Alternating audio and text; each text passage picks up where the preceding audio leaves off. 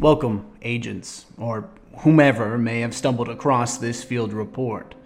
You know, I often ask myself, does it make me insane to talk to this microphone, record a jumbling of words and emotions together to hopefully reach the ears of those willing to heed my advice? Maybe.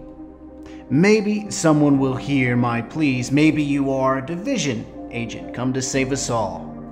We've heard the same story in New York, except their division agents went bad. One in particular caused more problems than the criminals, the cleaners, and the militaristic Last Man Battalion.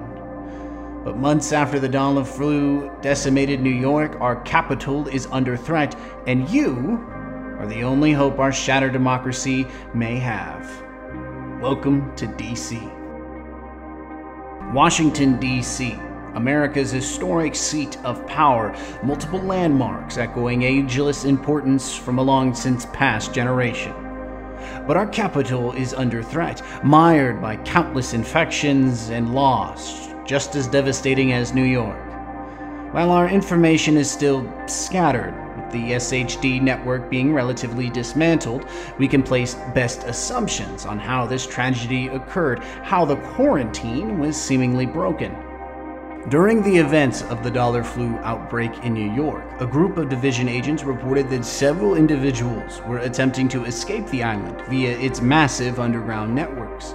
It's still unknown how many were able to escape the quarantine, but this provides one possibility in how the dollar flu breached quarantine. Another reasonable explanation is that during the initial outbreak, many individuals likely saw their symptoms as a minor cold, with a mild cough or a high fever. The dollar flu, or green poison, is a modified version of the smallpox virus. The symptoms, when acute, are very close, almost indescribably so, to having the average flu virus.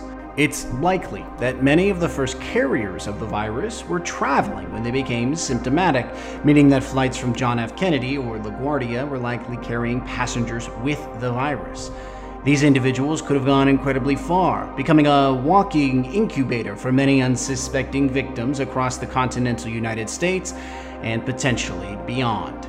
In New York, a group of division agents came across recorded audio tapes of Aaron Kenner describing his plan for the culling of the populace, that our evolution as a species had been halted at the turn of the century, that he planned to bring about his own form of Darwinism once again to an off-guard human race. However, as we continue to gather more information inside DC, it's likely we will also unravel what became of our capital. Be warned, agents. DC is still rife with complications. Various criminal holdouts called the Hyenas have come together to become a de facto faction, a group of wolves with loose ties, or better, cowards feeling more powerful or safe in a large group. But make no mistake, these hyenas are just as likely to kill themselves as they are to go after the JTF, civilians, or division agents. Perhaps it's due to some of these hyenas injecting themselves with an airborne green drug yet to be identified, but likely some variant of speed or another performance-enhancing culprit.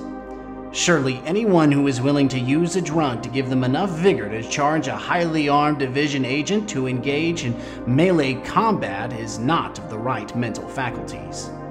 Insane or motivated by the surrounding anarchy, these hyenas are a threat to be dealt with, as they threaten not only the White House, HQ of the regional JTF and division agents, but the civilians still clinging to the community inside DC. It's your job to work alongside the JTF, removing the threats of the hyenas and their control over the much-needed resources. But the hyenas are not the only threat to the restoration of the American way of life. The Last Sons, a highly militaristic group of former soldiers and foreign mercenaries, are motivated by the opportunity to control DC, its historic wealth of knowledge, and the various reserves of digital information. While we aren't yet certain of their true motivations, they may only resemble the Last Man Battalion in the military pedigree, as the true sons hold public executions and are seen as exerting their will upon a hapless populace. The True Sons are rumored to be led by a former JTF commander and are hell-bent on controlling the DC ruins. Finally, there are the Outcasts, a quarantined group of individuals that have survived against the odds, and the Black Tusk, a secretive military group that parallel the Division's agency and expertise. When you enter DC, do not take any of these factions lightly. Assist the civilian populace where you can, but remember your objectives as a Division agent should always be upheld. DC is seemingly in a much better state than New York. The JTF, while once again bewildered by external and internal strife, the infectious dollar flu, and the general unpreparedness for any nationwide epidemic, has done an effective job of keeping hold of the White House, now turned into a makeshift headquarters for the rallying cries of restoration. As a Division agent, you are charged with said restoration. You must sacrifice everything. You must rise above your fellow humans to bring back peace into the hands of its deserving people, now bewildered survivors, desperate for hope.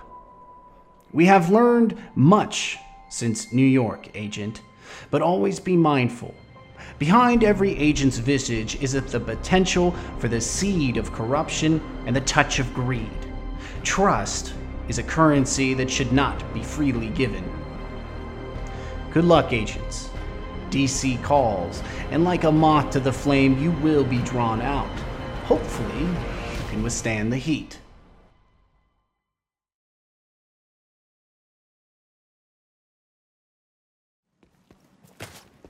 So, how do I describe the Division 2? Well, I'd say it's better than D1, but more or less a lot of the same. And this, at least in my mind, is a great thing. Ubisoft and Massive have taken a great concept from Tom Clancy and transformed it into a playable version, something our imaginations can run wild within. It feels clean.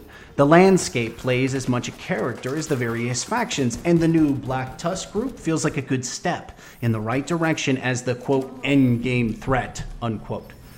They do have a solid formula here and have learned from the don'ts of D1, and the story presentation, with the limited information I have from the beta and the various Wikipedias, gives me hope that this is another universe I want to find myself explaining on this channel and diving deeper into within the game.